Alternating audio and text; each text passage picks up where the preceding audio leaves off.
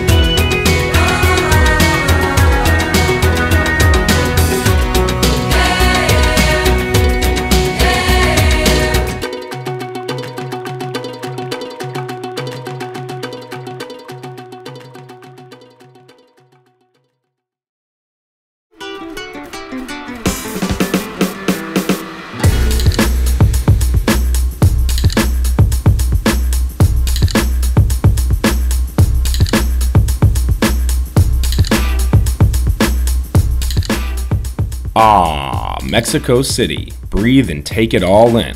Well, it's not the freshest air, but it has improved tremendously since the early 90s. And in the right spots, you can catch the magical smells of fresh tortillas being made, mixed with the annoying sounds of constant street organs.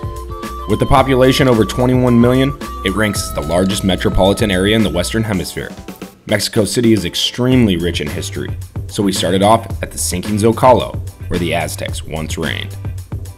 Now, the reason why Mexico City is sinking at 20 inches a year is because, believe it or not, right below us once was an island on Lake Texcoco. So the Aztecs found this island, called it their home, decided it was a little bit too small. So what do you gotta do? You gotta build. So they pounded in wooden stakes into the water, tied it with twine, put in some clay, soil, volcanic rock. It hardened. They continued building and building and building and building and building until it is now what you call Mexico City today. Located at the north end of the Zocalo is the Metropolitan Cathedral. Built in sections from 1573 to 1813, it is the largest cathedral in the Americas. The attention to detail inside and out of this incredible structure is astonishing. From the Aztec city of Tenochtitlan to modern-day Mexico City, the architecture and engineering here is something you must witness firsthand. The Aztecs were wonderful engineers, but there was still one place that marveled them.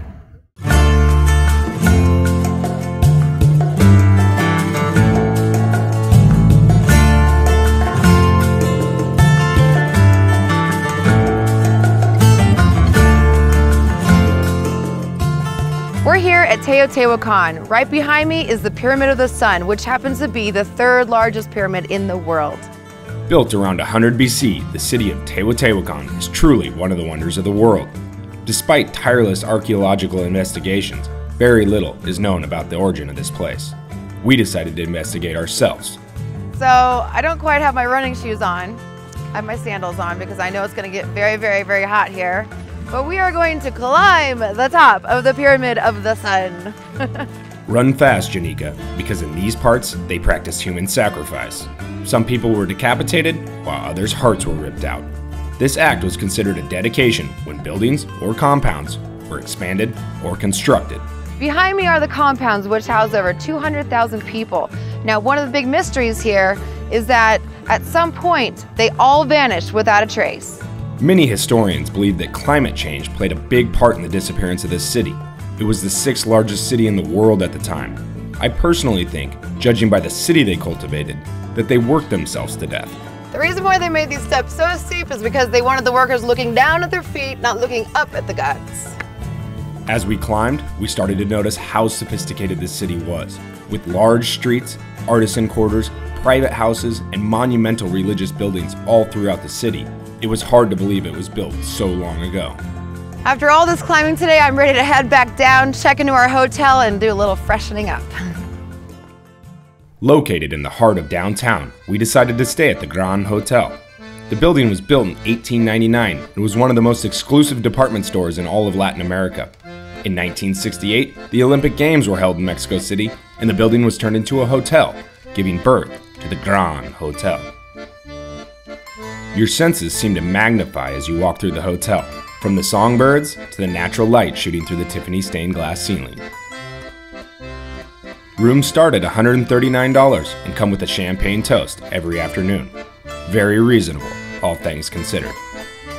If you're lucky enough to get a room that faces the Zocalo, you can watch the ceremonial takedown of the monumental flag every night. Afterwards, we ventured off into the streets of Mexico City in search of pulque.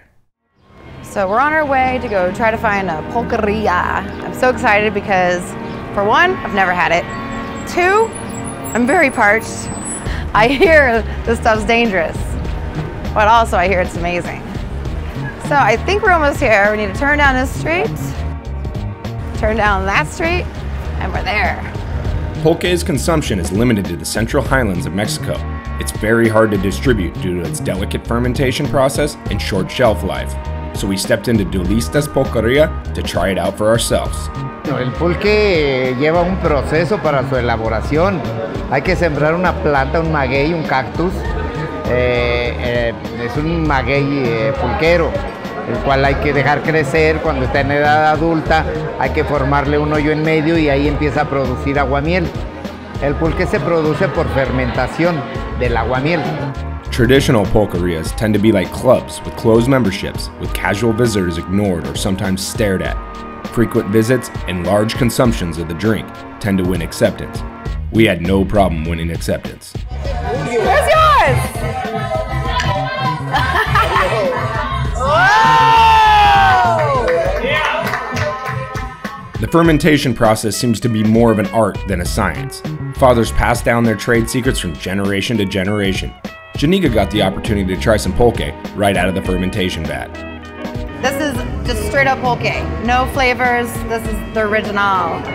Este es el pulque. Pulque. Eso. Okay, he says I'm in trouble. So cheers. Se vale hacer gestos.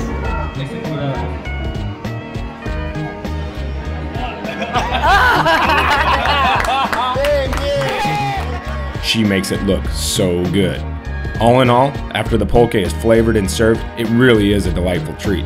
The only thing is, you have to make a trip here to try it. Woo! That was fun.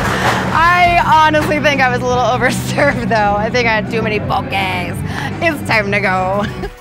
After leaving the pulqueria, we randomly met Houston and Jonathan, who had lived in Mexico City for some time.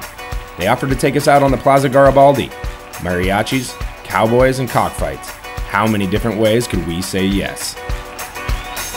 Ya estoy curado, anestesiado, ya me he olvidado de ti.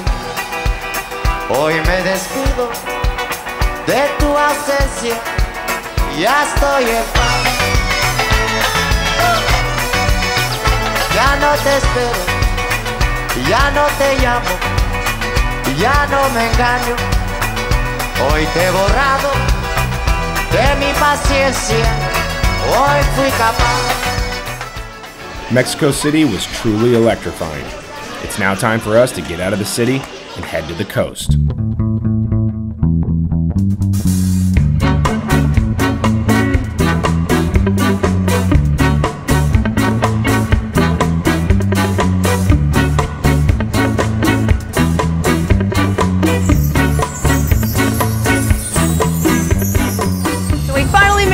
The few tropical deserts, Cabo San Lucas. Cabo's known for having some of the best all year round weather with little rain. Although we did have a little rain last night, that's not gonna stop us from having some fun. Cabo's known for having some of the best beaches, scuba diving, and of course, you know, the party. Let's go have fun. Cabo San Lucas. English translation, would you like to buy this trinket? Aside from the countless salesmen asking you if they can date your sister, when she's obviously your girlfriend, Cabo is a beautiful place. A city lined with shops, restaurants, and hotels. We decided to get off land and onto the water. All right, it's time for us to go check out the Arch, which is one of Cabo's most famous landmarks. It's right here on the Sea of Cortez. El Arco Cabo San Lucas is a 200-foot granite rock situated at the tip of Baja California. This spectacular natural shape was carved by strong ocean currents. Centuries ago, the arch was used as a hiding place by pirates who would ambush merchant ships headed towards the west coast. After checking out the arch, we figured we'd dive in and see what was swimming below us. I don't know if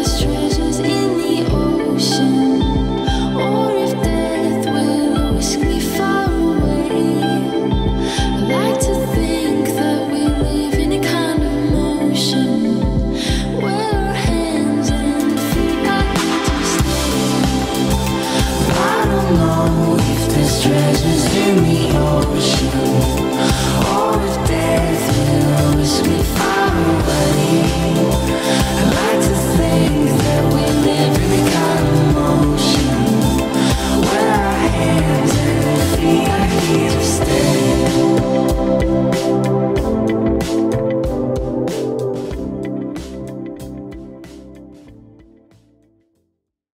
So right now we're on our way to fill up our bellies. We're gonna go check out Cabo Wabo Cantina. If you know anything about Cabo, Cabo Wabo Cantina's got its own tequila. Founded by the Red Rocker himself, Sammy Hagar, Cabo Wabo Cantina is a constant hotspot. Hagar began selling his patrons handmade tequila he had commissioned from a family-owned distillery in the state of Jalisco. Word traveled back to the States, and the tequila was an instant success. This place can go bananas. But the most impressive thing we noticed was the respect that the locals and employees had for Sammy Hagar, serving up Waboritas and giving back to the local community. This place was all right by me. Great place, it's amazing this place. We've been in Cabo for 25 years now. A great bar for locals and tourists in Cabo. What's up, boys? Janika wasn't gonna leave without a few shots of tequila and trying their famous Waborita. Wow. Wow, that's Waborita. That's awesome, actually. Cabo Wabo, Waborita is good. You know, the blue drink that, you know, you see him drinking in the bar, the blue I one, drank the that one earlier. Waborita. Waborita. It's our version for the margarita. You know, It's very tasty, by the way. it's I very strong. much enjoyed it. Sip it and drink it. You know, make it in a shaker, you know, like a martini, you know. You should have seen how Yeah, I it's shook good. that sucker. Yeah, it's good. I popped the top off. Actually, it flung and it hit another glass, and I don't know what happened. That's the power of tequila. It's the power of the Cabo Wabo tequila, I'm telling you. I gotta say, we had a great time inside Cabo Wabo Cantina. Sammy Hagar's definitely doing it correct. 2 stories, live band, margaritas, what more could you want? Awesome. All right, let's go get into more trouble in Cabo. There are no shortages of bars and nightclubs in Cabo, so we hit the streets, kissing babies and lighting bars on fire. Another wild night in Cabo. It was time for us to move up the Baja Peninsula, check out what they call the city of tomorrow, Tijuana. Welcome to Tijuana, tequila, sexo, marihuana. Welcome to Tijuana, con el coyote Maya. Many people are scared of TJ and often skip through it on their way down to Baja. Those people are missing out on some great spots, like Hotel Caesars. After asking many people where the Caesar salad was created, many of them said Rome. Well, that's not quite the case. It all started right here in 1927 at Caesar's in Tijuana. Head waiter Armando Villegas has been making the Caesar salad here for 30 years and was kind enough to show us around. He explained the origin of Caesars and introduced us to almost every table. Everyone here is family, literally. We even met the granddaughter of Chef Santini, the creator of the Caesar salad. It's my grandfather, and he was a chef when Gardini owned this restaurant actually. And he remembered his mother by doing this salad. And when he came here, he started in the salad. That's why Gardini was the owner of the restaurant. Okay. That's why he stayed with the patent. Between Santini and Caesar Cardini, they had truly created a legendary salad. Armando showed us how he makes the Caesar tableside. Start with anchovies, a little garlic, Dijon mustard, a coddled egg with style of course, lime, ground pepper, Worcestershire sauce, Parmesan cheese, mix it up, and let Janika add the olive oil. It's one of the customs that we have here, you know. Arriba. All the way, just go all the way up. Okay. Go like that. How's time? Woo, tell me when. Yeah? Yeah. Done deal. Okay. A little more mixing, and add the romaine lettuce. So they're not chopped like a lot of Caesars are. No, they're not. We used to tell the customers to eat it like a taco. Okay, Not to use a knife, not to use a fork. Just go like a taco. like a taco. Finish it off with a crouton and some cheese. And voila. That's how it was made, you know. We're gonna toss this bad boy away. Yeah.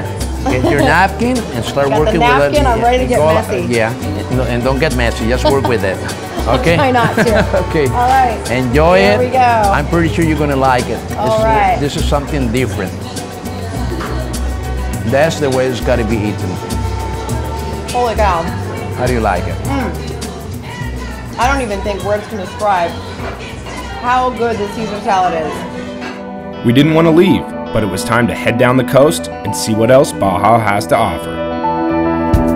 Get high, hit the floor before you go.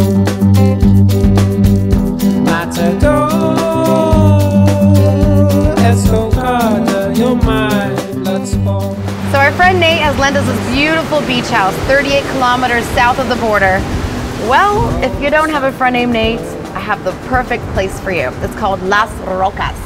Just south of Rosarito and tucked in on the cliffs under the massive statue of the Sacred Heart of Jesus, Las Rocas is the perfect place to stay in Baja. Great restaurants and great amenities, including 2 remarkable pools.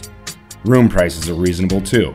In the summertime it's more expensive, but in the winter we had a good rate, like starting for $69, $79 plus tax. Oh, that's in not some bad of the at all. rooms in the winter is including the breakfast too.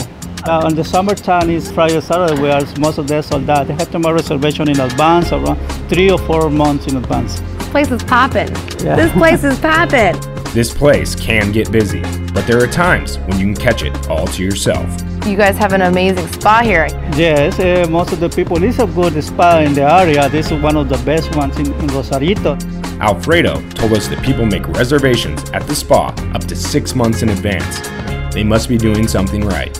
And any kind of scrubs or anything, any facials? Body scrub, massage, pedicure, manicure, everything. or the margarita pedicure. Oh, what is that? Yeah, this is, we can do that. what is the margarita pedicure? Oh, we do the pedicure, they give you a margarita. Okay, so, hey, it sounds like my type of thing.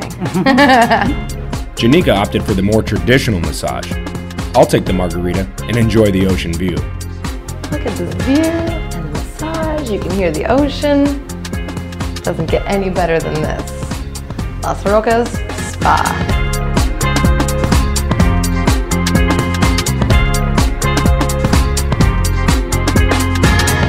After Janika's tough day at the office, we are in need of a good meal. If you're looking for some street food, there's some really good tacos at Taco Surf. Let's go check it out. I've been coming here since my first trip to Baja 14 years ago, and it never disappoints. It's taco time. Located just off the Mexico 1 and right next to K38 Surf Shop, it's a must if you're in Baja to stop for a few tacos. Can you just taste it? Just imagine carne asada inside, freshly made guacamole, fresh salsa, fresh jalapenos that are hot as.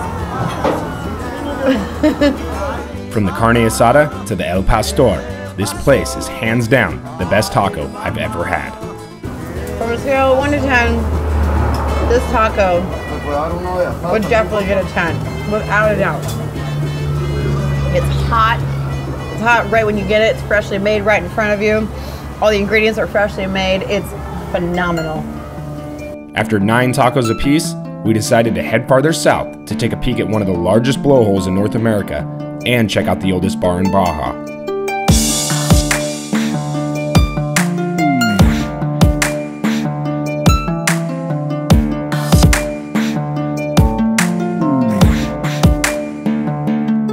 Just south of Ensenada, La Bufadora is a marine geyser that spits seawater up to 100 feet. This is a result of waves forcing air into a sea cave, causing the air to be trapped with only one way out, exploding upwards. If you stand too close, you're bound to get wet. We managed to stay dry, and later that afternoon, made our way to Ensenada. All right, well, I made it to Husong's, and I found these strapping men right here. They're gonna take me on inside. We're gonna go try some margaritas. Margaritas? Hey, margaritas, let's go. The margarita was created right here by bartender Don Carlos Orozco. He was experimenting with tequila, orange liqueur, and lime, served over ice in a salted rim glass. This is legit. 74 years ago, Margarita Hinkle was sitting at this same rail and was the first to try this cocktail, giving birth to the margarita. So this margarita was created in 1941. And Husong's has been here since 1892. Can you believe that?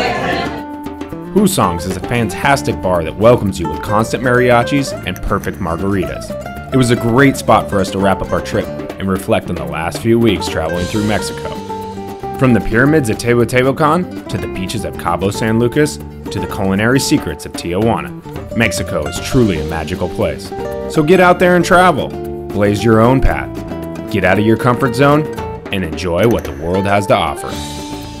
Thanks for watching On The Go. We hope you enjoyed your travels with us through Mexico. Till next time, I'm Janica Palmentier. Adios.